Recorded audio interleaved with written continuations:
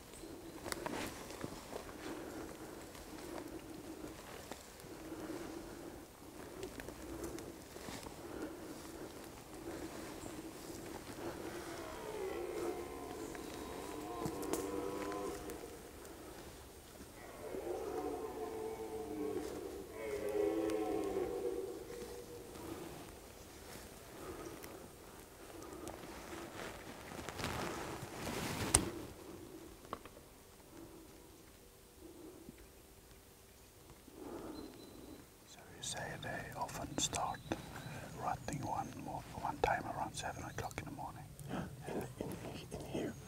In this place, okay. This deer we are looking for, is it a specific deer you have seen before? Yeah.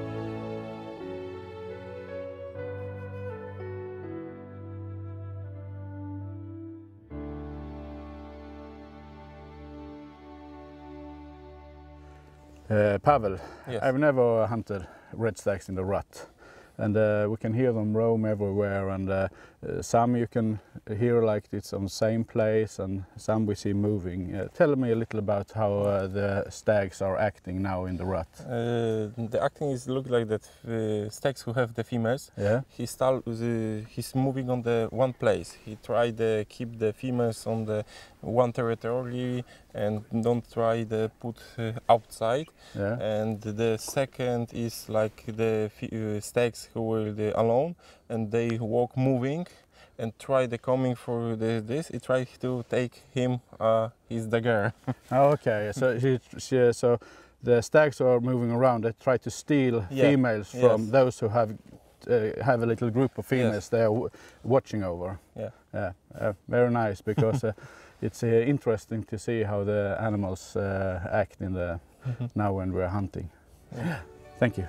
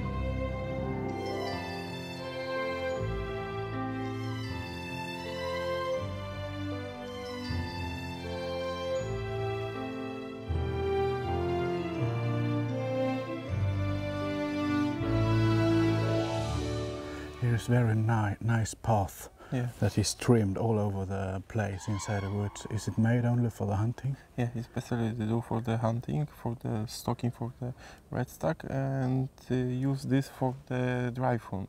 Okay, so you put out the shooters on this path. Yeah.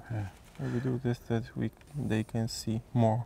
Yeah, because it's very nice when you're stalking, walking like on this path, and you can look out on the fields and stuff like that. It's very nice.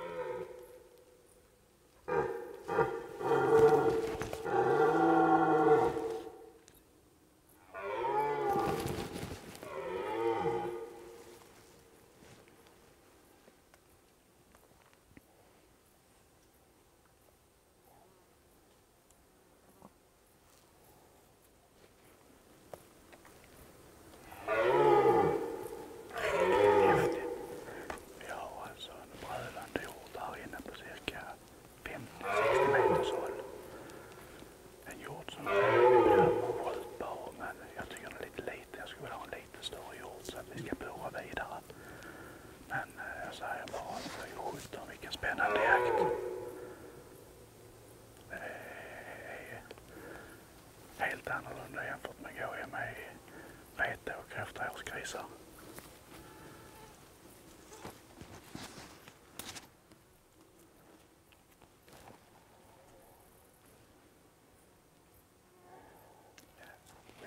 We are happy with the film. us now to go further.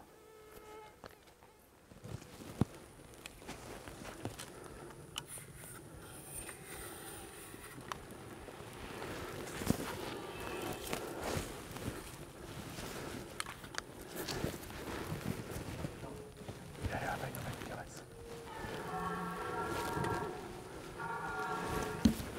Axel, upp på fältet. Ut på fältet.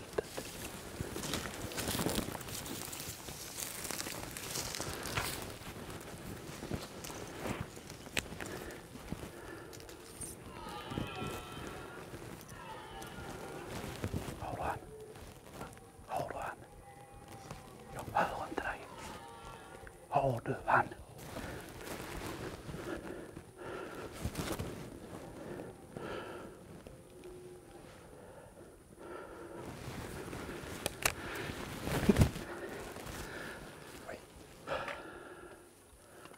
Ja, jag hade chansen här på en perfekt hjort som jag själv tycker 7,5-8 kilo. Men han bestämde sig för att springa in i skogen snabbare än vi. Han får upp kamera och komma i balans för skyttet, så han har gett oss halv minut till så hade det nog varit biff. Så springer han här inne och det är väldigt mörkt inne i skogen för att filma här, så jag hade nog kunnat skjuta, men det är svårt.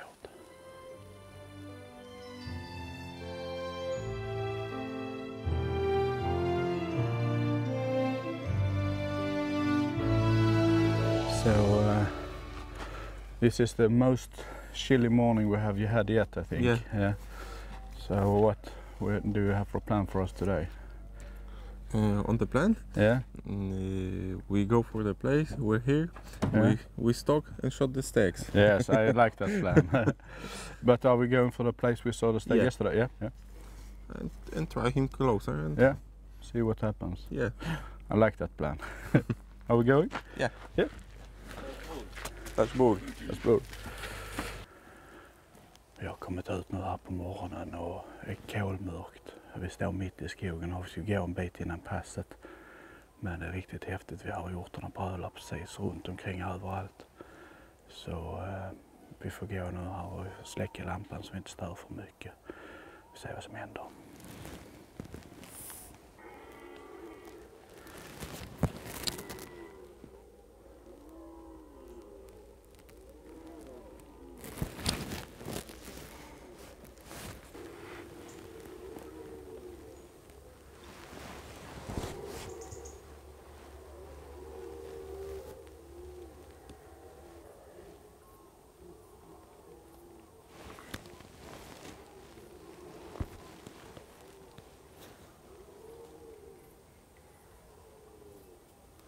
Dimman ställer till det lite. Så vi måste vänta på dimman lättar. Hjortarna är ju någonstans här ute i dimman. Vi vill helst inte springa på dem innan vi ser dem.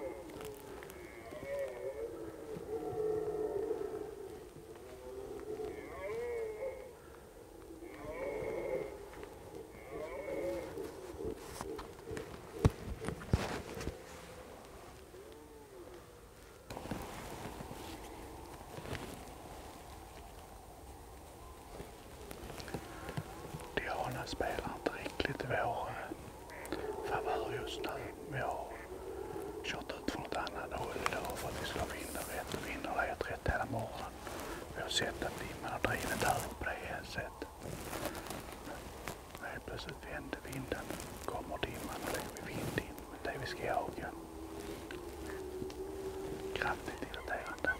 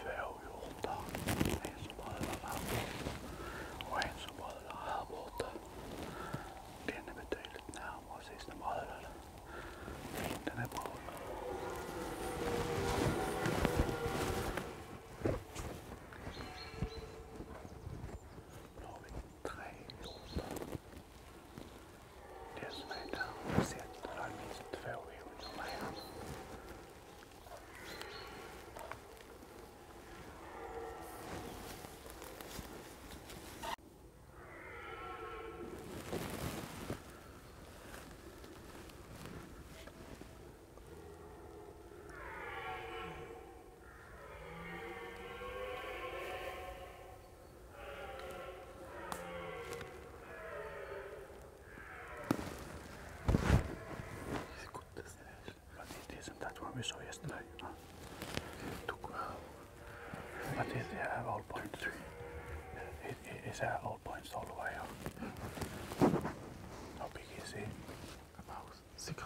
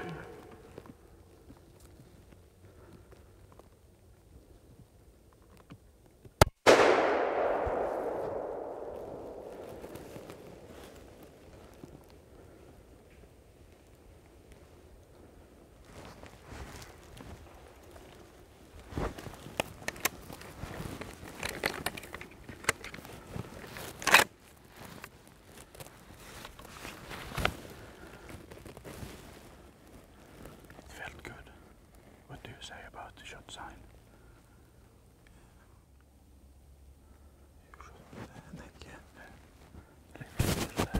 Lower, not in the neck or like here. Let's go check the blood.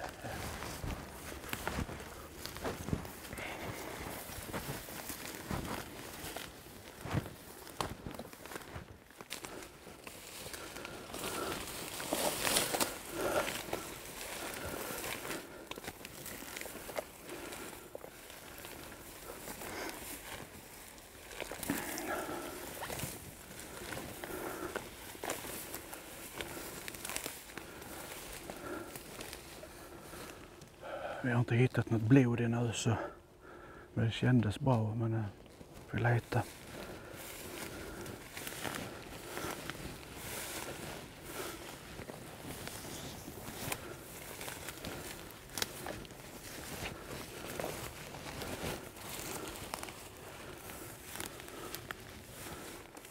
But here we have the mat. It's the blood? Oh, it's the mat. Okay. It's looking at. It's another one.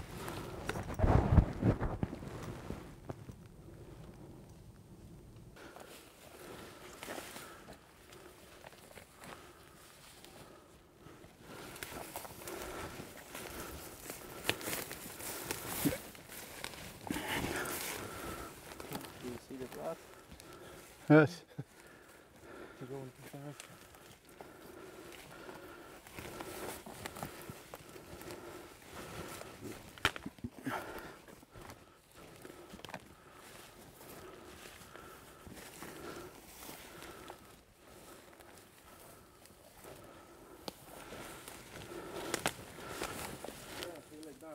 Is it there? Yeah. Oh, good. Oh.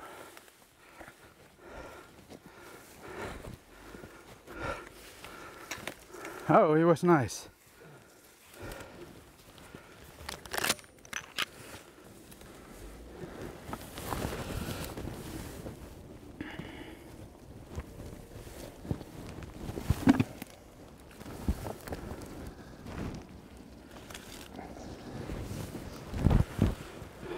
Congratulations. Thank you. Thank you. Jag var lite nervös där innan. Vi har i princip inte hittat något blod alls. En liten prick där borta, så gick vi och letade här, så såg Pavel den här. Men det är riktigt skönt när man hittar den. Och kulan sitter där jag hade tänkt ju, men den har i princip inte blött någonting. Han har sprungit i en stor cirkel så. Kan det vara, what can it be from the place we shot? Approximately 80, 90? 80 meters. But he have run like 120 like this. You see, you shot somewhere here, Yeah, but he do around in here.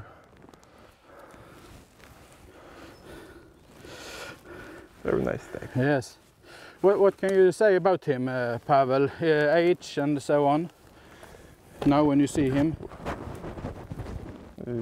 Now he should be about 11, 12 years. Yeah. Should be about 6 kilograms. Yeah. And very good stag to the shot in this year. It's right stag to take. Yes. Yeah.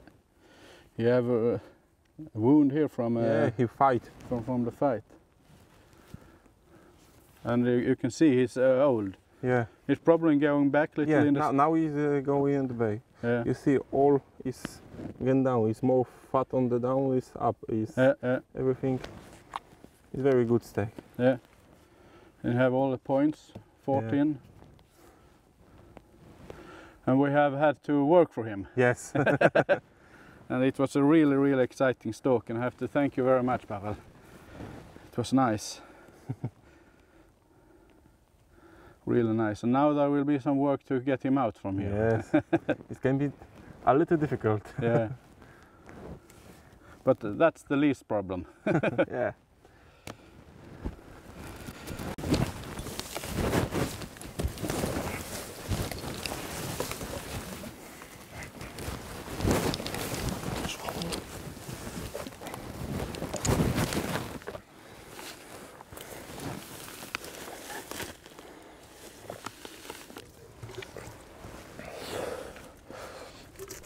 Vi hade ju väldigt lite blod från skottplatsen och fram till det att vi hittade hjorten.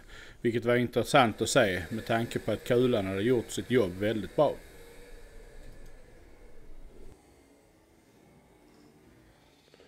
Jag tänkte jag skulle lämna några ord om vilken utrustning jag har valt inför denna jakten. Och jag har tagit min studsare i kaliber 308. Jag har satt och funderat lite om jag skulle välja 300 eller 308, men då skotthållen förväntas bli ganska korta här, så kände jag att 308 har betydligt mildare kyl. Dessutom nu här i Polen får man inte använda ljuddämpare, så jag har fått skruva av min ljuddämpare. Och ja, man skjuter helt enkelt bättre med kleinare kaliber, så är det. Dessutom så har jag min 300 Winmag i en kolv med normal stock, och här har jag den här tumhålsstocken som jag känner är helt lysande på smyg- och vakjakt. Jag har utrustat den med kikarsikte 2,5 till 12,5 42. Jag tycker det är en bra kikare. Brett zoomomfång, kan bli väldigt nära håll, funkar 2,5 bra. Och man kan också skruva upp framförallt för att försöka se lite taggar och sånt här. Och inne i den här terrängen så gillar jag att kunna skruva upp även om det är nära håll, för att undvika att skjuta på grenar och småkvistar och sånt. Det är betydligt lättare att se med högre förstoring. Utöver det en handkikare tycker jag är absolut högst väsentligt vid denna typen av jakt. Det blir mycket kikarspaning, mycket spana här mellan träden och försöka upptäcka hjortarna, och framförallt att kunna se de olika taggarna och räkna sådana. När det gäller klädsel så har vi väldigt varmt här nere, och det visste vi innan vi åkte ner att det skulle bli varmt. Men att det skulle bli så här varmt hade vi inte förutsagt. Men jag hade förberett ett ställ, normalt så att säga jaktställ med membran. Men när vi såg och jäkla varmt det var, så har ju valet fallit på ett par tunnare byxor med ventilation i sidorna. Det har behövts av ventilationen öppen hela tiden. Vi har haft 15 grader på morgonen när vi har gått ut, och vi har haft på kvällen när vi gått ut har vi haft över 30-32 grader vissa dagar.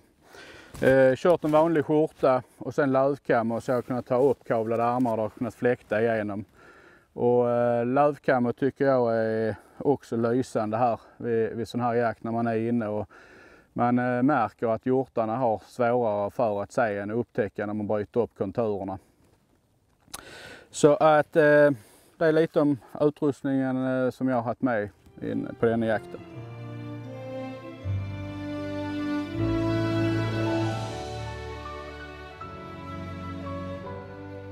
Min brunstjakt var avslutad för denna resan och det var många fina jaktminnen som har etsat sig fast i hjärnan. Sten, han hade också ett jaktlycka denna morgonen och vi ska höra lite hur han kunde avsluta sin jakt.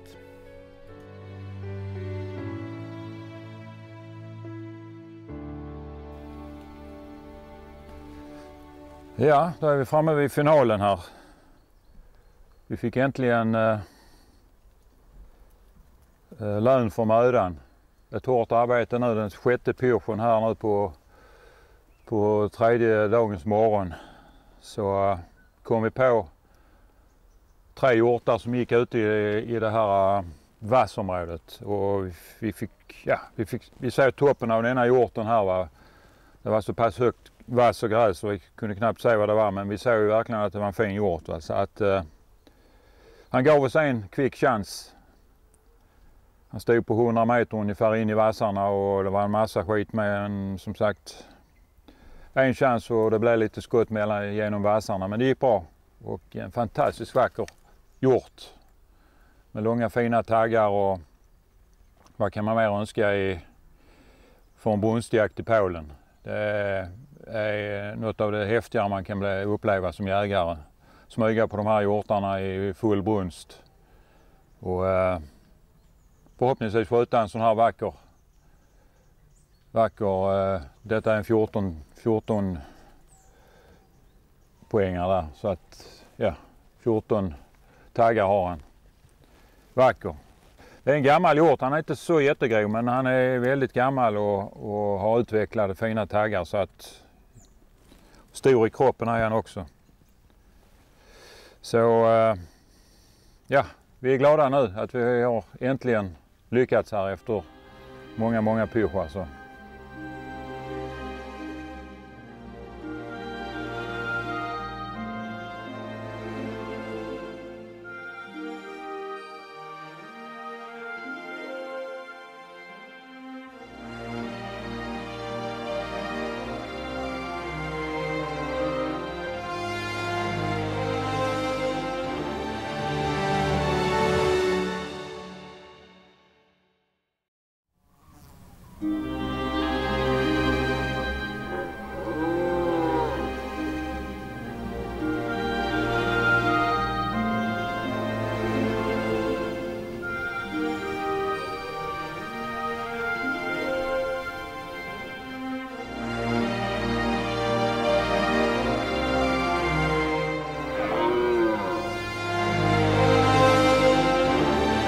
När jag gör en jaktresa är det givetvis väldigt viktigt att få ett jaktligt resultat.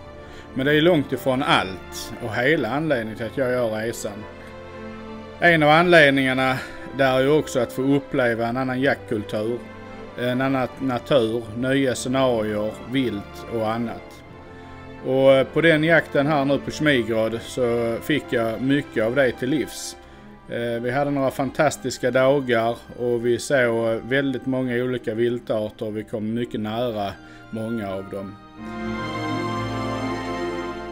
Det som känns extra bra här på Zmigrod är att man är väldigt mån om vilka hjortar som ska sparas och vilka som får skjutas. Som till exempel den här extremt fina hjorten. Det är en ung hjort som ska sparas till han har gjort sitt i aveln. Och det är en trygghet för mig som jägare när jag reser att jag vet att man har den filosofin.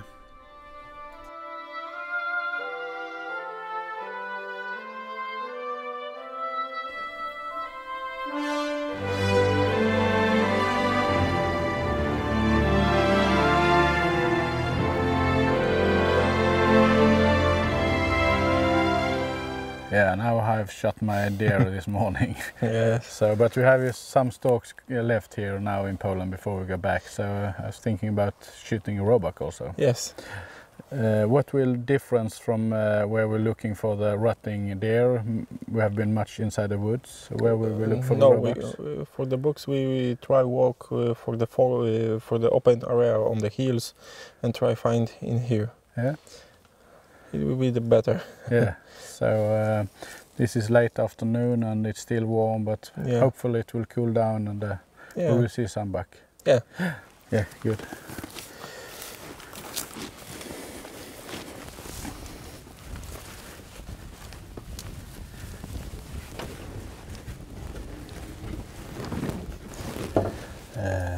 Have you seen any special roebuck here we are looking for?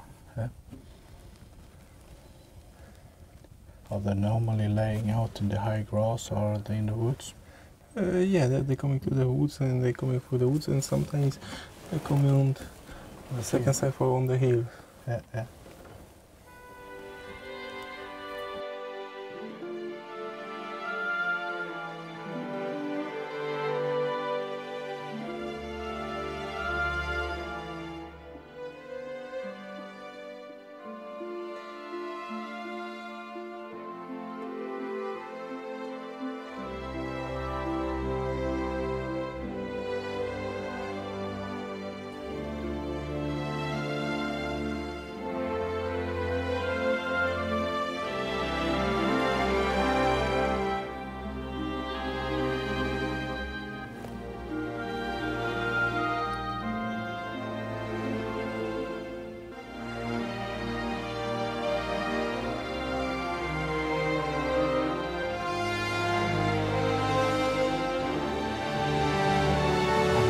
Nice to see so many roe deer in this short while we sat here. I think it's 6 different roebucks. Yeah, we saw the 6 different roebucks.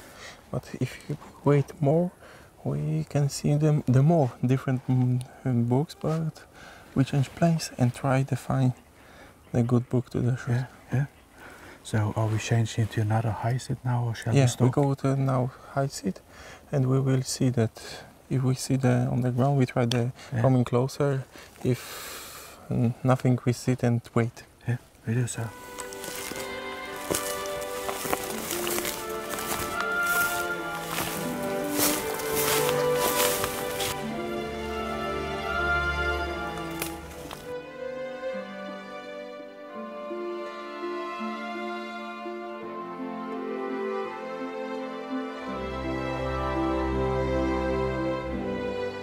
Under de sista skymningsminuterna så såg vi från tornet cirka en 8-10 rådjur. Men de flesta på väldigt långt håll, mellan 600-800 meter. Men vi visste precis var vi skulle starta jakten nästa morgon i alla fall.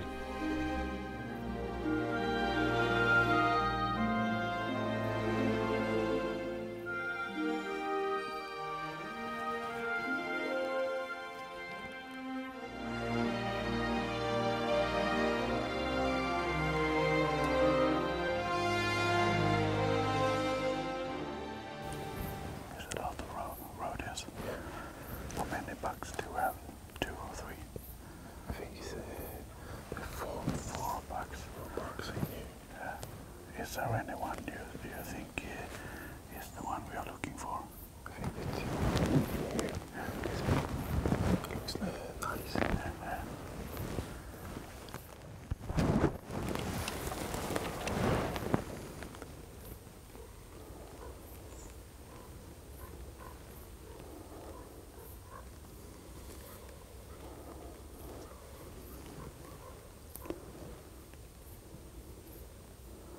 What's the distance to that one?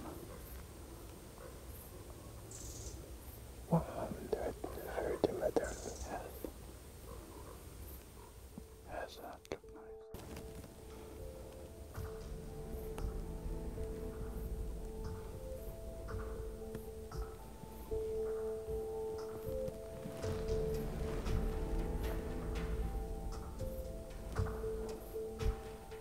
Vi hade cirka 12-13 rådjur ute, bara 4 bockar. 2 av bockarna uppfyllde de kriterierna på bocken vi letade efter. Det skulle vara en mogen 6, lagom för avskjutning. Och nu ska vi bara se om vi kunde komma till skott på det ena av dem.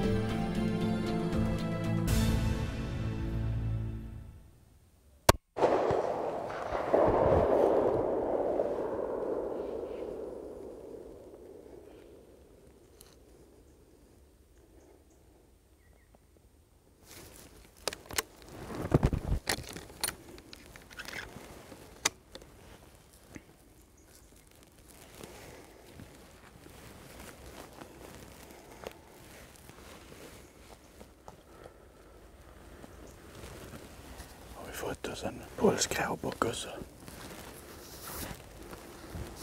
Now we got ourselves a Polish råbock as well. Yeah.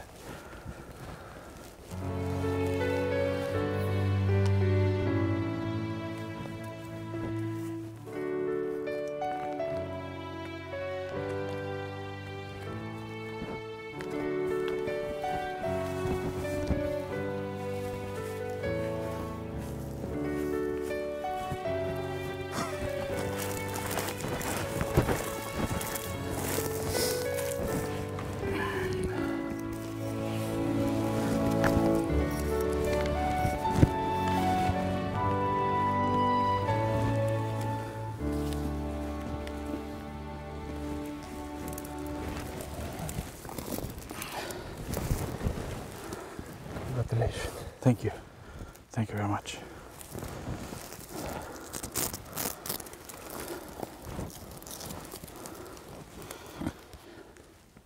Jag sitter här nu med min första polska råbock och lite äldre bock, kanske runt 6 år gammal. Och en fin liten sexa. Det har ju varit väldigt mycket rådjur och det som är lite intressant i alla fall nu när vi har pyrschat hjortarna här på bondsplatsen, så har vi sett 1 eller 2 rådjur och sånt tror jag det är. Och nu när jag sköt med en hjort så känner man ju att man vill jaga vidare och det kan man göra här så länge de har rådjur kvar på licensen, så kan man jaga rådjur. Alternativt så är ju alltid grisar tillåtet, så jakten behöver inte över för att man har skjutit sin hjort. I detta fallet hade de rådjur över, då växlade vi till annan terräng här och det har ju varit fruktansvärt med rådjur. I alla fall jämfört med vad jag var om vi hemma. Var vi än har gått här kring de mer öppna fälten och sånt så har det varit rådjur. Så det har varit en hel del man kan välja mellan och nu här på morgonen såg vi 2 stycken som vi bedömde som 6or. Hade lite håll till dem. Jag känner att för min egen del så denna stod på typ 145-150 meter. Där är väl gränsen av vad jag själv känner för min egen del med stående skytte. Så, men jag fick bra stöd på Pavels axel här och så att det kändes väldigt bra. Och jag kunde ju dra upp kikarsiktet också ordentligt här. Så skottet tog bra, gått diagonalt genom träffområdet och för träff i hjärtat så jag tydligt skotttecken när han hoppade upp och drog iväg här kanske 30 meter efter skottet.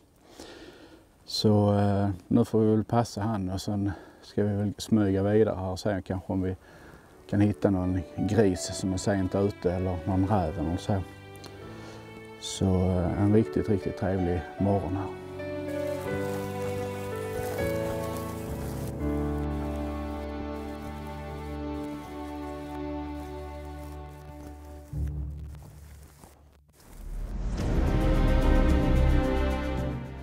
I really hope that you enjoyed this episode and like, subscribe and hit the notification bell.